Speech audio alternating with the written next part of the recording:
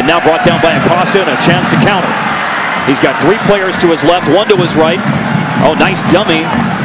Michael Barrios now with it. Barrios bringing it into the middle. Acosta 25 yards away from goal. Finds Barrios, had a shot at the goal. FC Dallas! Michael Barrios with his 2nd of the season. 12th minute. FC Dallas on the counter off the set piece.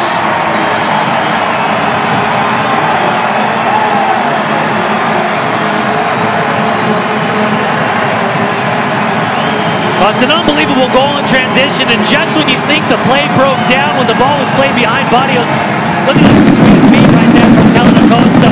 Still a ton of work to be done by Barrios, but watch the shuffle. From the left, back over to the right, perfectly weighted ball into the base of Barrios. And he beats the goalkeeper near side, cracks the daylight open on that door. Great goal taken from Barrios, opens the scoreline, FC Dallas up 1-0, 12 minutes in, off a great assist from Kellen Acosta.